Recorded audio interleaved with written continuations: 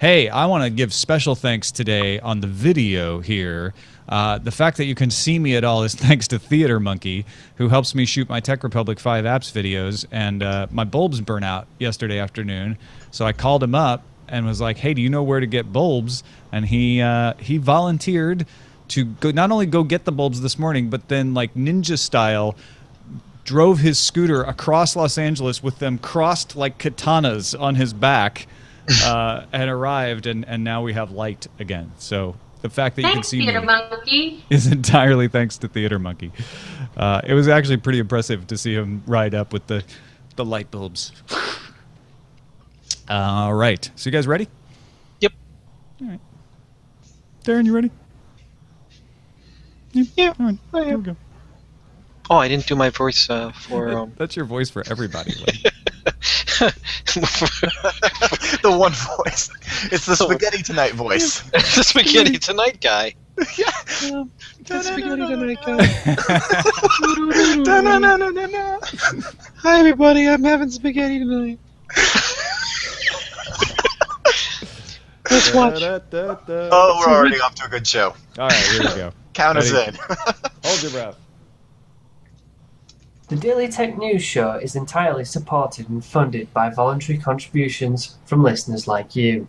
If you want to chip in and support your daily source of tech, visit patreon.com/acedetect.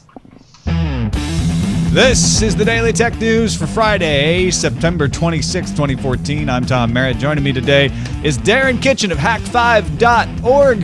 How's it going, Darren? Hey, it's so good to see you back, Tom. Not much going on in security this week. No. I'm sure we'll dig something up to talk about. You know, whatever's laying around. Let's come up with something catchy. Got to come up with something good so Len Peralta can draw it. He is our art prov master, illustrating the show. Hi, everybody. Wait. Is that Winston Churchill? It is. That's fine. This is you. This is Tom Merritt. Hi, everybody. I'm Tom Merritt. Wow, it's like I'm hearing myself. It's good to be here, and hopefully I'll draw something great. We'll see. Yes, I know you will. I have the faith. And these are the headlines. Gigahome reports good news for BlackBerry. But first, the bad news. Handset sales were down 200,000 to 2.4 million, and the company lost $207 million. However, that's quite a bit less than the $965 million that they lost a year ago. Not to mention, BlackBerry has $3.1 billion in the bank, cash, plus the BlackBerry Passport received 200,000 pre-orders, which ain't bad. See, they're totally not Palm. Not at all. No, don't even joke. Poor BlackBerry. Sysadmins the world over continue to deal with the Shellshock vulnerability with patches out for most Linux distros, that not all of them are complete patches. Consumers should be most concerned about devices with embedded systems like routers and webcams, as well as OS X. Apple says most OS X users will not have the Unix services turned on that would allow attackers to take advantage of the vulnerability. However, a patch is in the works for those sophisticated users that might have turned on those services. Bash maintainer Chet Ramey said on Twitter he had notified Apple of Shellshock several times before it was made public. Apple uses an older version of Bash, version 3.2.51 because the company avoids GPL v3 licensed software like Frankenstein's monster avoids villagers with torches, apparently. We're going to talk quite a bit more about Shellshock in a bit. Reuters reports the European Aviation Safety Agency said Friday it will allow passengers to use portable electronic devices throughout the entire flight without being in airplane mode. That's right, your 3G, your LTE, you can just have it on if you're in Europe. ESA said this is the latest regulatory step toward enabling the ability to offer gate-to-gate telecommunications or Wi-Fi services. Each airline will have to conduct a safety assessment before changing their policies. TechCrunch reports Apple released iOS 8.0.2. The new update includes all original fixes promised in the earlier update and fixes the cell reception issue with iPhones 6 and 6 Plus, as well as a bug in HealthKit app that delayed release of compatible apps, and a bug where third-party keyboards would default back to Apple's keyboard when activated inside an app. Apple said in their apology about the mistaken iOS update earlier this week that fewer than 40,000 devices were affected by the bad release, which was pulled after an hour. Ouch, reverting back to Apple default keyboard. Let's make that worst bug of 2014. You know, actually, Unless anything better comes up in this show. The new Apple default keyboard is better because it actually gives you some of those Swift key-like suggestions, those swipe-like suggestions. But the tech press all decided to notice social network Ello today. It's been around for a while. I think it got a big boost at XOXO. That's my theory. Anyway, maybe it's just because it's Friday. I don't know. Engadget reports Ello is notching up 20,000 new users an hour, despite being invite-only. Ello is created by designers and artists. Its CEO, Paul Budnitz, is founder of that toy company Kid Robot. Its central premise is that it will not turn you into a product to sell to advertisers, so no ads. The idea is to provide basic functions for free, but more advanced functions, like if you wanted to have multiple accounts managed from one login, say, they might charge you a couple bucks for that. Budnitz says, we're not competing, we're just building this thing that we really want to use. ZDNet reports that Amazon has officially acquired game streaming service Twitch and its more than 55 million active monthly users for $970 million. Amazon VP of Games Mike Frazzini said the deal came together after Amazon met with Twitch leaders and decided their culture was an awesome fit with Amazon's culture. Because obviously, live streaming gaming and packaging up things in boxes. Perfect fit. To recap, Amazon now owns an incredibly popular live streaming platform for less than $1 Instagram.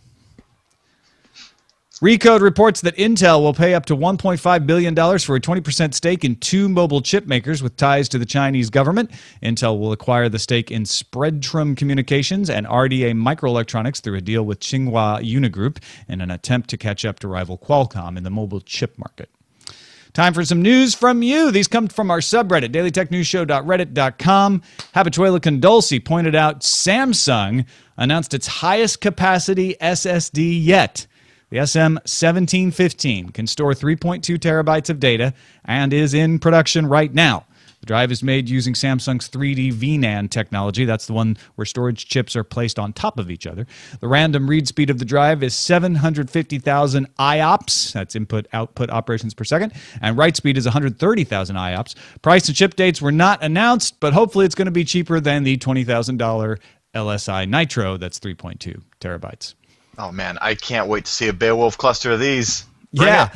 Okay, can you imagine if you had the money to do a Beowulf cluster of $20,000 solid-state drives? Who does? The NSA? They could use these, too. Oh, wait. That's what they built in Utah. Oh. SP Sheridan shares a BBC report that the U.S. Federal Bureau of Investigation is, quote, very concerned about Apple and Google's plan to create file encryption systems to which the companies would have no access. The head of the FBI, James Comey, told reporters that lives could depend on continuing access to device data. The FBI is holding conversations with both companies. Apple and Google have not yet responded. We have keys to all your houses. Oops, I wasn't supposed to say that, Comey is imagined to have said by me. Dude, I love this. Didn't we say like a year ago after the initial Snowden leaks, like this will eventually trickle down and make the world a better place for all consumers? You know, I mean, this is definitely an example of me personally being happy that I am now more sure that my data is going to stay on my device and it's in my hands. Of course, I could still screw that up if I want to, but you know, it is like locks on houses. Encryption is breakable, and locks are breakable, but you know, the police don't say, you know, we really would like people to not put locks on their houses because sometime we might need to go into a bad guy's house and that's going to make it more difficult for us. Well, no, it's just, you know, normally they can just, you know, break the door down, but it's a lot harder to do that with the encryption stuff. So it's like, come on, guys, you're making it like, you know, normal people don't have fortress houses. They just have regular front doors. Right. I'm imagining Comey went into the IT department at the FBI. Is like, will this battering ram open an iPhone encryption? No? Oh, crap. But maybe a rubber hose will get them to divulge their password. Well, and that's really where the vulnerability lies, is forcing you legally to comply with handing over your password. That's what's going to happen. They're going to get the courts to say, you're in contempt if you don't give us your password. Ankrod, too, pointed out the Moscow Times article noting Russia's Roskomnadzor agency, which supervises the media and communications, has notified Google, Facebook, and Twitter that they must register as organizers of information distribution and therefore keep information about Russian users on servers located inside the country. Companies have until the end of the year to register or risk administrative sanctions. See, in fact, this goes right back to the previous story in that what technology giveth, politics taketh away. Well, if you just think of your iPhone with its data stored inside there and not in the cloud in certain cases, just imagine Russia as a really big phone, right? It's just they're just saying we just want the data to be stored here where we can see it. And that is a look at the headlines. All right, I want to kick off our discussion story. We got two. We got a drone story. We haven't had a drone story in a while. But first, we got to talk about Shellshock because there's a few more things that have come out since we talked about it yesterday. James Songer wrote in and he said, in the coverage of Shellshock, everyone's jumping to the conclusion that every Linux, Unix, BSD-based embedded device is vulnerable since they all include bash. That's just not the case. Embedded devices, even Android devices like phones and tablets, use a shell called BusyBox instead because it requires much less storage and memory than bash, plus core utils provides all the basic unit commands like ls, echo, df, etc.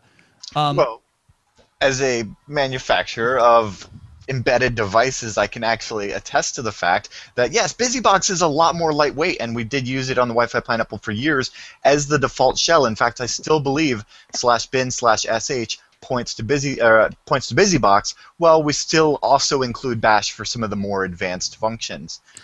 That said, even though, like, I mean, sure, there's that, technically you could construe, like, all of the millions of embedded devices that are possibly vulnerable to this, you know, and my beloved Pineapple here included, except for the fact that we don't take advantage of this quote-unquote feature in any sort of way that exposes the vulnerability to be exploited. So, did we patch it? Yeah, it's patched. It's in the next firmware. Is it exploitable right now? Well, not in most circumstances. Yeah, and I, James sort of sets it up as like everyone's saying this, and I don't think everyone's saying this, but it is the fair counter argument is that yeah, sure, loads of newer stuff use BusyBox, and they've used BusyBox for years now. But really, I think the ones that you would be most concerned about are older devices, older routers particularly, I would think, where people have used them for years because they're just not that into technology, and they're least likely to update the firmware on those, and those might have bash. Yeah, and the least likely to be updated as we go forward, as we enter into this quote-unquote world of Internet of Things. It's going to be Internet of Vulnerable Things, where there's not a commercial pressure for manufacturers to put in place mechanisms to do things like convenient firmware updates and things of that nature, or even any sort of interest in squashing some of these things when it, like, for instance, in this case, it may or may not, the attack surface is so low that some may wonder how serious it is. Now, I'm not disputing the fact that it's serious. Like, this is a big one. This is a really big, juicy, awesome, quote-unquote bug in the sense of, like, Heartbleed, Mm-hmm. Yeah. No, and all that said, too, I think that the other thing to keep in mind in James' defense is that you don't want to assume just because you have an embedded device that you're vulnerable, right? It may have BusyBox, and you may be totally fine for now. But the point is to check, is to get everybody to be like, don't just assume you're fine. Take some responsibility into your own hands. Or what you can assume is if it's running Linux, it most likely has bash, and if it has bash, it's probably bad, so you should switch to Windows. It's more secure. Wait, who are you? From Hack5 Darren with a mustache. Dun, dun, dun. Evil Hack5 Darren. But no, James is right. I think a lot of people may be overreacting, like all the Internet of Things. But I don't think everybody's overreacting. All of that said, iMore did get the statement. I think they got it first. It was the first place I saw it anyway, from Apple, saying, quote, OS X systems are safe by default. Don't ever say things like that. I know what they mean. They are not exposed to remote exploits of bash unless users configure advanced Unix services. And they are working to provide a software update for advanced Unix services. Stack Exchange has instructions to recompile bash using Xcode. If you are one of those users, like, actually, yes, I have used these advanced services and I need to figure this out. Patches 25 and 26 are out. There's a discussion going on sec lists, though, about whether using setuid or setgid is a vulnerability or not. not. So they've gotten down to that point where they're like, bug or feature, where's the responsibility lie? Which is a good sign in my estimation. Google has taken some steps to fix bugs in its services. Amazon has published mitigating steps for any vulnerable customers on Amazon Web Services. Red Hat has a couple of patches out. As we've mentioned, one of them is incomplete. Debian Wheezy has a patch. CentOS, Ubuntu all have updates. Some sporadic reports out there of botnets and DDoSes. It's hard to confirm whether they're really taking advantage of this or not, but some security firms seem to think they are. Darren, I feel like yesterday, you summed it up perfectly earlier. This is a very important and awesome. In other words, it is full of awe when you look at this vulnerability, because up to 50% of web servers could theoretically be vulnerable to it, and it's been around theoretically since 85. Although I think I saw Chet Ramey saying, yeah, we think the vulnerability probably came along in like 94, 92, somewhere in there. Yeah, but that's pretty historic in internet years. Even so, yeah, that's a long time. We don't know if anybody's been taking advantage of it before now, but you could assume some state actors might have been. That's the tinfoil hat angle, and I absolutely love it. And it makes you wonder, in a post-Snowden world, why we're actually seeing things come out, especially things that are vulnerable in these kind of mainstay applications that are part of the open source stack that we so know and love, like OpenSSL in the terms of Heartbleed, and like Born Again Shell in terms of Shellshock, worst name ever. Shellshock's worse than Heartbleed? Yay! It's we'll a let them pun. fight it out. We'll let them fight it out. And interestingly, this is one of those things where it's like, yes, it's making great headlines because, yeah, it is very important. But unlike Heartbleed, there's nothing really that you can tell a user to do. In fact, going back to what Apple said, what they meant when they made that statement was, our customers use iPhoto, not Bash. Like, they don't know how to open the terminal, do they? Do we let them do that? And the worrisome thing would be if I could go to a malformed website and it would execute Bash and own my computer. It sounds like what Apple is claiming is that wouldn't happen unless you've configured some other services to be able to take advantage of Bash. We lock that down in the standard distribution of OS X.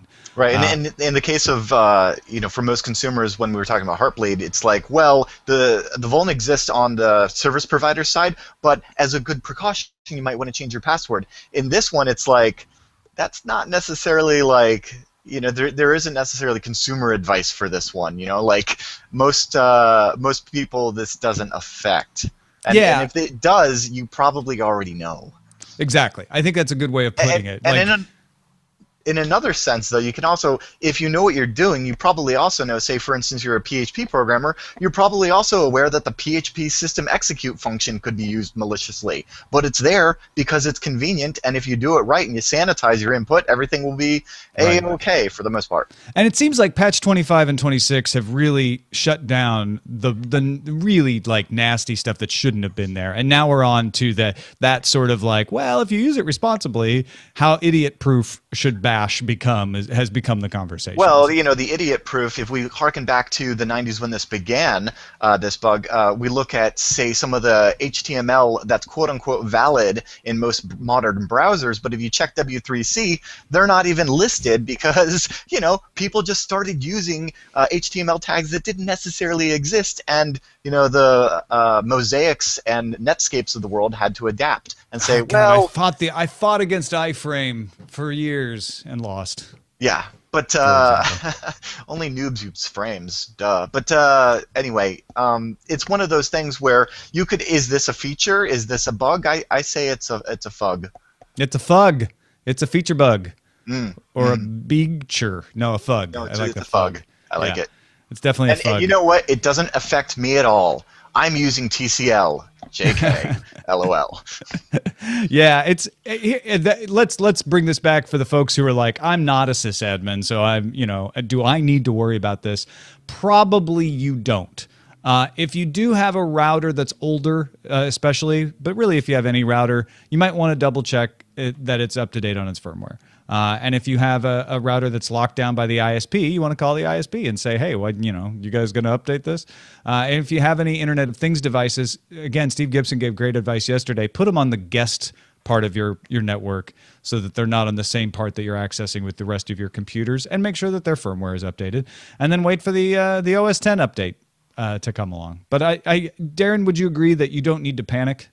No, you don't need to panic, but you definitely need to read every line of source code that anything, a computing device in your world uses, as well as monitor every single packet that transgresses your networks. Stop it. You're scaring people. Oh, I'm just saying, if you want to really be secure. Yeah, no, but that's actually where I was going, is you don't need to do that. You don't need to read every line of source code. You just kind of want to check and make sure your firmware is up to date. That's just good practice anyway, right? Yep. Yeah, and it's good to see the vendors responding very appropriately as far as the Googles and the Amazons for the AWSs and whatnot. Yep. Our second story, the Federal Aviation Administration in the United States is allowing 6 companies to fly drones under controlled circumstances while shooting video, movies and TV stuff. Astrius Aerial Mob, Pictor Vision, Hella Video, Snaproll Media, and RC Pro Productions Consulting all got approval. Apparently a 7th filmmaker is requesting approval, and that's pending as well. They have to do a lot, Darren. Did you look into all the stuff that they had to file and agree to get this permission? It's ridiculous. Do you have the list? Because it's kind of insane. Well, Hella Video, for example, has a 38-page exemption, which includes 35 provisions restricting the weight, speed, and flight elevation of the aircraft, requiring inspections and test flights after maintenance, requiring the operator to have a pilot's license and 25 hours of prior drone flying experience, requiring documented test runs before actual video recording, and a restriction that people not involved with the production must be at least 500 feet away. 3 days before flying, the companies have to notify the FAA with detailed plans, and if the drone flies too high or too far laterally, the operator must report it. Okay, so this is not a victory in any sense for consumers, the headlines, ooh, certain people get to use drones for movie making, that's good, right? No, could you imagine if every farmer that wanted to check their crops or monitor their livestock had to go through that kind of, the FAA is 3 years behind even getting to what Congress told them that they needed to do in 2011, and then they come up with these kind of rules. They don't have the manpower to do this kind of stuff for the amount of people that are out there trying to do this. Look at this device. This thing is 37 grams. Am I going to have to contact the FAA every time I want to fly this around my cat in my living room? And please keep the cat 500 feet away from the drone, sir. I will not. I will not keep the cat away from the drone. Come and arrest me, FAA. Yeah, and honestly, if you fly it inside your house, I guess you're not going to get in trouble, but... But that's the thing. I actually, in some regards, I don't mind things okay, well, in these instances, we require, say, the drone operator to have a pilot's license, right? They don't have special unmanned aerial vehicle licenses yet, so until then, they want to make sure that people are being responsible, and they're certifying certain crafts in some instances. But it's just at a certain point, had we just had some sane rules years ago, we wouldn't be behind the rest of the world in this regard with these little, we made 6 exemptions. That's progress. That's not progress. This is actually a symptom of the problem, is what you're saying.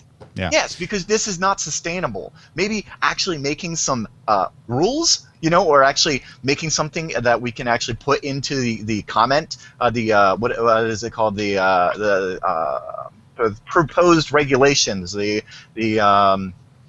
I'm losing my proposed regulations works. I'm right where we actually have a chance to we're supposed to get 18 months to be able to actually review what the proposed regulations are before they get voted on and turned into rules. Not what the FAA has been doing by making special interpretations of rules, for instance, for model aircraft, which makes me flying this with goggles illegal. By updating policies rather than just making some sane regulations that we can all look at and see and comment on, and then they can accept those comments, and then it can go and get voted on and become a law where there's actually a avenue for people to say oh, hey, I'm a filmmaker, let me get my quote-unquote drone pilot's license, and then operate in a legit manner with a craft that's been verified to be safe in a manner that doesn't require six drone operators, 6 maybe Sorry. 7.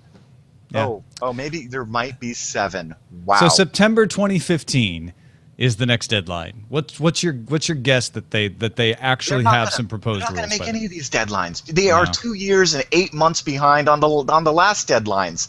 And rather than like meet any of these deadlines, they're just updating policies and also getting suits filed against them by the AMA and the trade associations and university researchers who use this stuff. They're essentially just destroying any sense of there being a model aircraft or drone industry in this country, and everything is going to go overseas if our government doesn't step up and get on the ball. It's just sad.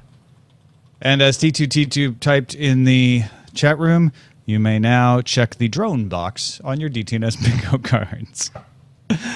Good stuff, man. Thanks for being passionate about this, because I think a lot of people, they go to the mall and they see the drones in the Brookstone store and they're like, well, that's cool, maybe I'll get into that, and they don't realize like all of these other things that are happening in the real world if you try to just like go to the beach and fly your drone, for instance. Right? Yeah, like Martha Stewart does.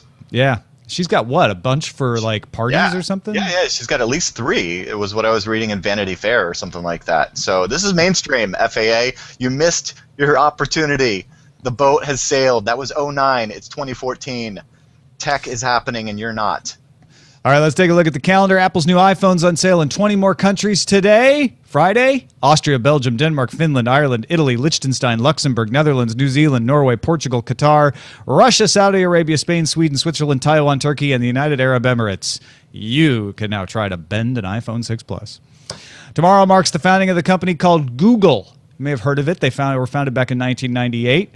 If you want to get Google a birthday present, their Google Play wish list includes a space elevator, 100% European market share, and sentience. Or you could just buy Google a balloon. They're very fond of balloons.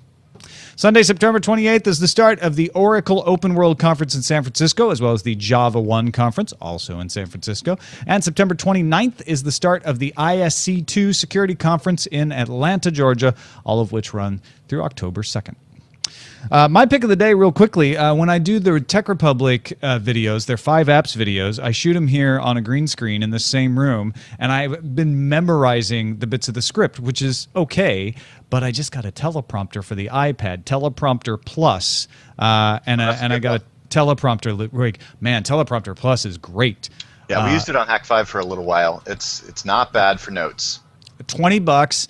It's universal, so you can put it on the iPad and then control it from the iPhone, all for the same price. And then it can link with Dropbox or Google Drive to pull your scripts in. Worked like a dream. So that's my pick. Send your picks to feedback@dailytechnewsshow.com, and you can find my picks at dailytechnewsshow.com/picks. Finally, got some messages of the day. Rami in Padua, Italy writes, I have been listening to your talks about Europe and regulations and Google. I agree also that European community is a bit strange with these things. I live in Italy. We could have met here last week. Where were you? I actually passed through Padua in a train, but we didn't stop. But I waved. And I just hate some of the decisions the EU makes in the tech industry, starting a few years ago with the browser choice screen on fresh Windows installs, which was not easy to get rid of, going to Windows N editions, Google results filtration, and since sometimes the alert that websites that operate in the EU need to show you about cookies. I don't know how these sites work when visited from outside the EU, but for me here, for every single website I visit that applies this regulation, which is around 80%, I see the bar, top, bottom, floating about the use of cookies. I'm a computer science graduate and work in IT, and I know about it, and I don't want to see all these warnings. The bad part is that when I visit non-tech savvy friends, they ask me about those biscuit thingies that internet sites use. Knowing the technical background of cookies will not help them get safer. They will still click on install free antivirus ads to get Trojan horses. EU wants to regulate things, but in my humble opinion, the decisions they are making are wrong and are complicating the life of everybody. That's a rant from the EU. Arrivederci. Alla prossima. You know what I would love to see in regards to this? Imagine if, for instance, you could vote with your dollar and, say, opt into buying dark tech, right, and use a dark internet that, with the understanding that you don't have to go through nanny state kind of stuff, where you've opted in with your dollar, saying, "Look, listen, I accept all of the stuff that's going to come at me by doing this, but I prefer to have the unfettered and don't come at me, bro." Yeah, you could do a VPN, and then you see fewer of those cookie warnings, although you still see some of them. Mille grazie, Rami, for sending that. Anthony Lemos, a.k.a. Ethan Kane, told us on Twitter that Verizon has enabled voice over LTE in Texas, so we asked him, have you tried it yet? Here's what he said. Yes, noticeable voice quality improvement and voice data usable simultaneously. It even seems to dial and connect faster. Full disclosure, the test was completed between iPhone 6 Pluses in nearby proximity, probably the same Verizon tower, but he seems to like it in that one test anyway. So thanks, Anthony and or Ethan, for sending in a little Insta test of voice over LTE. Appreciate that. But if you put both iPhones on speakerphone next to each other and then scream into it, do you still get awesome reverb and feedback? One would expect so. I don't think that's voice over LTE dependent. Let's hope that never gets fixed, because that's just too much fun. All right. Thank you, Darren Kitchen, hack5.org, hak5.org, and Len Peralta at lenperaltastore.com. What are you telling me? You're setting me up. You're like, oh, I don't know if it's going to be very good today. This is disturbingly awesome. Oh, thank you. Well, I just want to make sure that I wasn't getting the tech wrong on this. But Shellshock is not a worm. It can be wormified. It can be wormified. At least that's the theory. Well, I just drew this because I thought it was funny. For the purposes of art, it can definitely be worm. It's a worm eating through an apple, and the worm is saying you are safe by default. In Tim Cook's voice. That's right. Assume. You are safe by default. Oh, yeah, it's dead on Tim Cook too. Thank you. Yes, it's up at my online store, and don't forget to support me on Patreon, patreon.com/Len. Thank you, Len. This is brilliant. Go check it out. Even if you just want to take a look at it, audio listeners, lenperaltastore.com. This is like Ralph Steadman-like worm face. A little bit, yeah. It was very weird. It was pretty cool. Thank you. Hack 5, what's going on over there, Darren? Well, if you want to hear me rant a little bit more about this kind of drone stuff, we've got an excellent episode at hak5.org right now where I take you out to my favorite flying field and tell you about this hobby that I so enjoy, take you on board first-person view of some of these quadcopters, and also talk a little bit about the regulations that we're facing and what you can do to get involved. We've already seen 32,000 comments on the FAA's special interpretation of the model aircraft rules, and let's fight the good fight. Excellent. Also, Tom, specific to you, I would also like to thank you as you've presented me with the epic gift of USB goodness from the Vatican. And your note was the most endearing, Tom. Seriously, I've never received any more geek love than this. And I just need everybody to know, Tom said, quote, "You will always be path in my autoexec.bat." And to that, Tom, I can only say that you will always be the squiggle colon semicolon squiggle semicolon /bin/bash taxi reboot in my RC-local. Oh, stop. You're making me tear up. Thanks again, you guys, for filling in when I was gone the other week. Really fun. Appreciate it. Check out our Patreon. We got 4,299, almost 4,300 people supporting the show. Sincere thanks to every single one of you. We're glad you see some value in the show and are willing to give some value back. If you are one who's like, I don't know what's with Patreon, I don't know this stuff, go to dailytechnewsshow.com/donate. We have all the options for supporting the show there, and we really appreciate everybody who can, and whether it's just telling somebody about the show does support the show. Don't forget, you have a voice in what stories we cover. That could be your one way of participating, or one of many ways. dailytechnewsshow.reddit.com. Email us feedback at dailytechnewsshow.com. Give us a call, 512-59-DAILY. That's 512-593-2459. And listen to the show live at mobile.alphageekradio.com. You can visit our website at dailytechnewsshow.com. We'll be back on Monday with Alpha Geek Radio's Todd Whitehead as our guest. Talk to you then.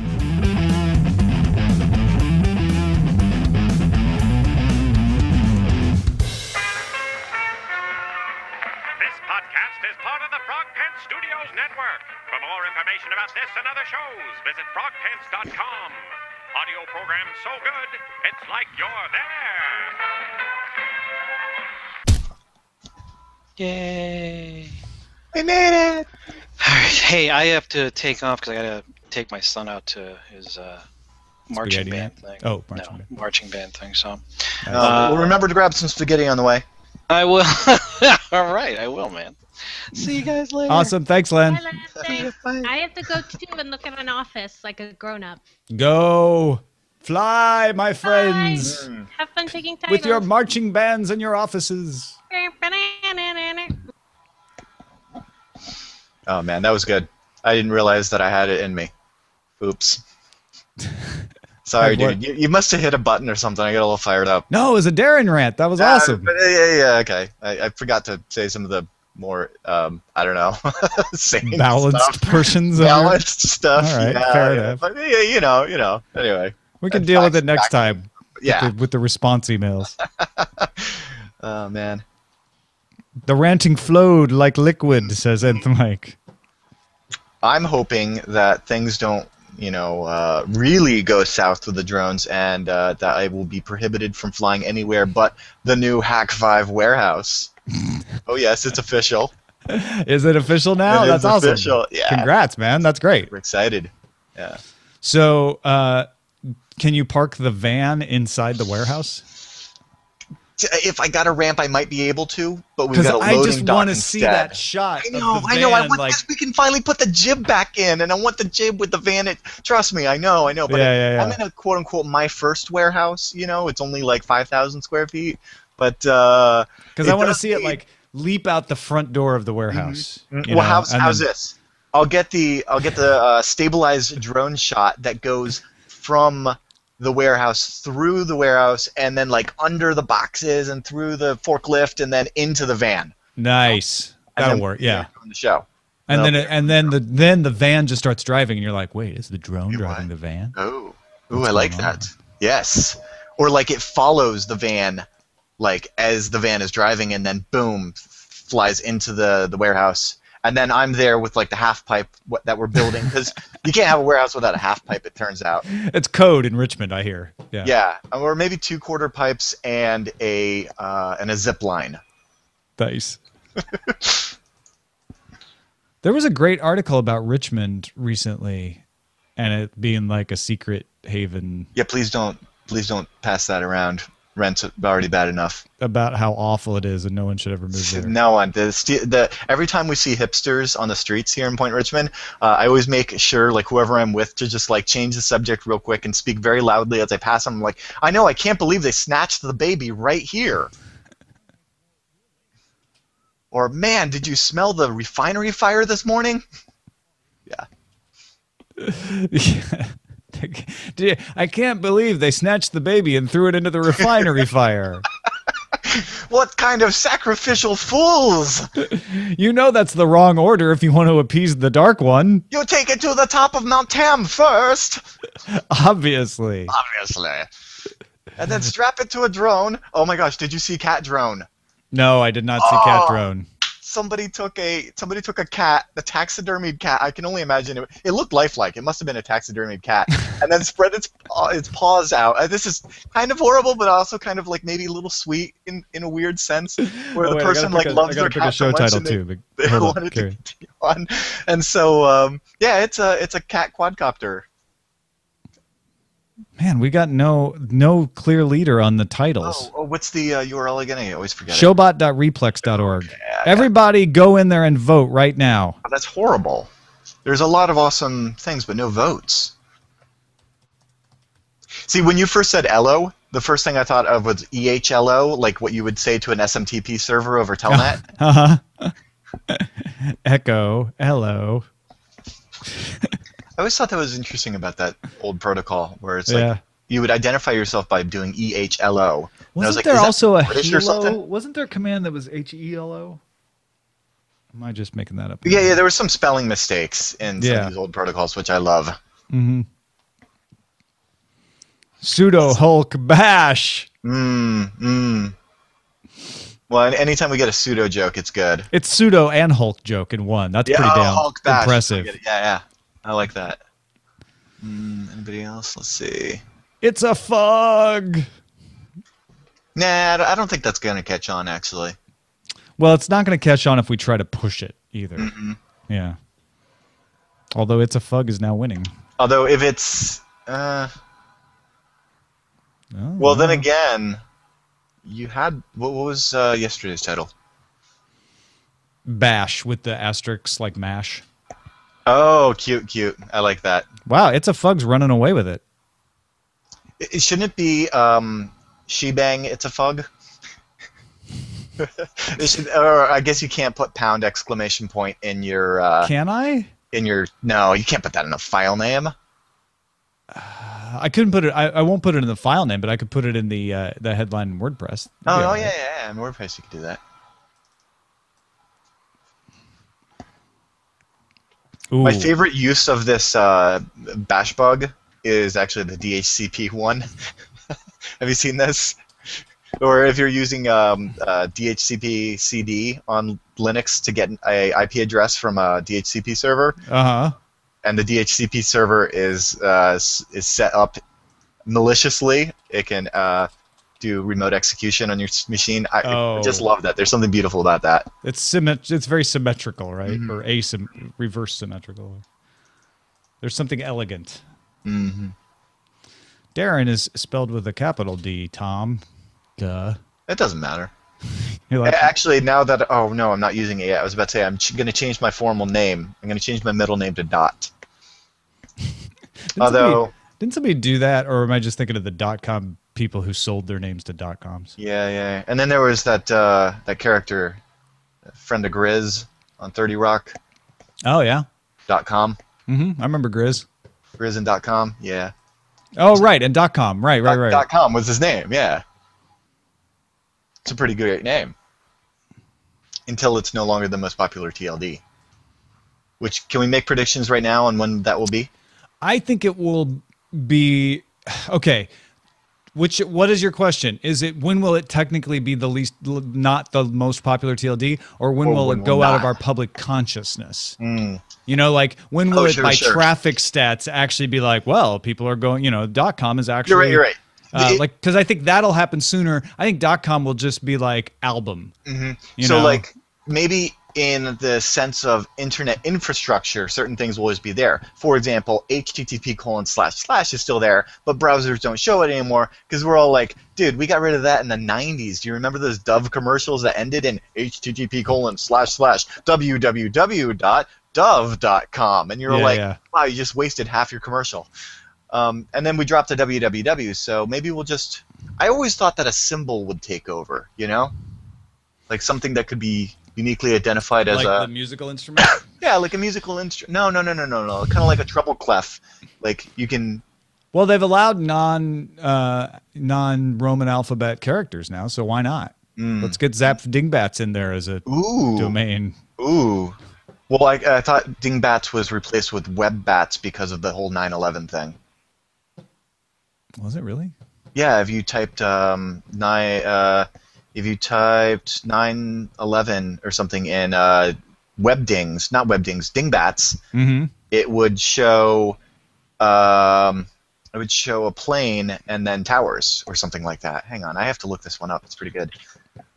Oh, that's unfortunate. How did I miss that? I never. It was Wingdings. 9/11. It was Wingdings. Oh yeah. Okay. Yeah, Wingdings. Having a wingding, are you? Oh yeah, it's an airplane, 2 towers, and then a skull. Yeah. That's unfortunate. Oh no, it's when you type in NYC. Wow. Yeah. Anyway. I was not reading enough Drudge at some point. I don't think Nostradamus was using Webdings, was he? I'm pretty sure he predicted its use, though. So he would know the character set. That would make sense. I've always just used the Unicode equivalent. Yeah. What's that in HTML? Ampersand NBSP semicolon? No, that's not going to work.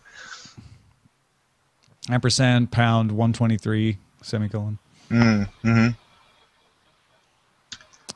now that I think about it, I might be able to do ANSI in HTML that way. Yeah. Yeah? Can I? No. %20. I was really hoping. No? No, like why isn't ANSI part of like if we've made most fonts Unicode with all of the non help me out here, symbols. Sorry, I'm trying to fill out forms at the same time I'm listening, and I can't think of it. Damn it. Wait, what? Yeah. You need to know this. HTML character codes, right? And that's for ASCII. Right. You can get like copyright, and then there's like shorthand ampersand copy, right? But where's the one that's the Miss Pac-Man?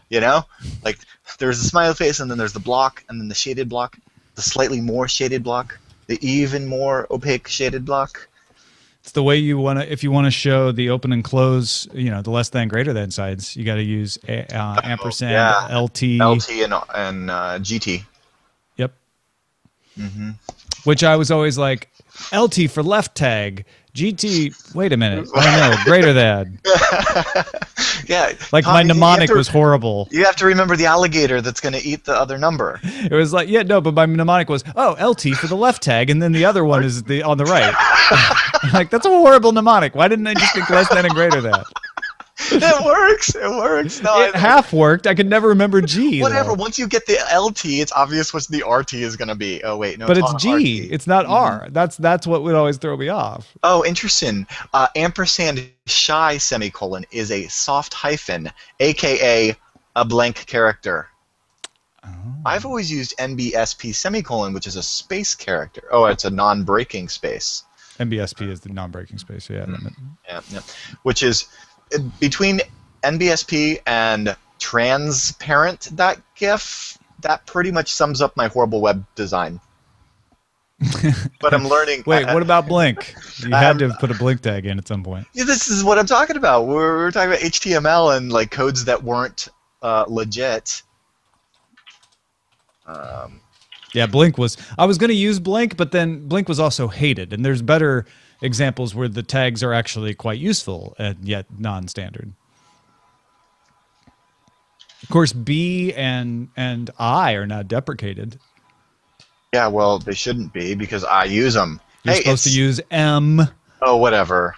And here's this is going back to what we were talking about earlier. It's like, well, we can't fix it because people are using it. I think WordPress is the one that if you type B and I, it'll change it to M and strong, or vice versa. Yeah, I always take the trailing slash out of my BRs, and I'm like, no, BR, we're not closing you. Stop trying to do that. Screw you, XML. Yeah. You are not a closable tag to me. You just get mad. Why does invalid HTML work? Because we all started using it. Yeah, because even though there's a standard, it is up to the browsers to decide whether they'd actually implement the standard, and they all implemented it a little differently because they wanted a competitive advantage. Our browser will show Blink tags, so everyone will download our browser now. And then we can get an animated GIF of E spinning around, and then we can put at the bottom of our page, best viewed in VGA with Internet Explorer 2. Oh God, I remember the moment that I gave up on that, where I was like, no, I am not putting a compatible with these 17 versions of browsers anymore. Forget it. Done. Yep. Which is why I'm only using HTML on my new website with a little bit of JavaScript to paint it. Yeah. Yeah. Yep. I'm bringing ASCII back. Not if I don't first. You're bringing ANSI back, right? So there we go. Yeah, I'm going to bring ANSI back. You know what? Here's the thing. I actually have already figured out what I'm going to do, and it's kind of sad. Hopefully there's already a framework for this, but if there isn't, I will be writing JavaScript that translates whatever characters I choose to use as ANSI into individual GIF files that are properly sized equivalents of them, and so I'll just have to screenshot every single ANSI thing, bring it into Photoshop and crop it out and save it as its character code. That's a lot of work. It's a lot of work, but it's totally worth it. And you know what? By then, when you've loaded like 1,000 GIF files in sequence on your browser, it'll be as slow as a 300 baud modem, and then it'll just feel more realistic. That's right. And you're worth it. Yes. Oh man, this is taking forever. Okay. Yeah, that website I sent you, I actually had to throw in slowdown code because I was like, it's painting too fast. Yeah. I need to make it look like no faster than a 14.4. Anything more than that is just kind of like, meh. Uncivilized. All right. I am going to assume that this is going to work. Cool. I am going to go quasi-legally fly quadcopters indoors with first-person view Totally goggles. legal. I might be violating airspace that 747s might be Might fly through your needing to warehouse. use. Yes, but let's hope not. All right, thanks, man. All right. Cheers, Talk dude. to you.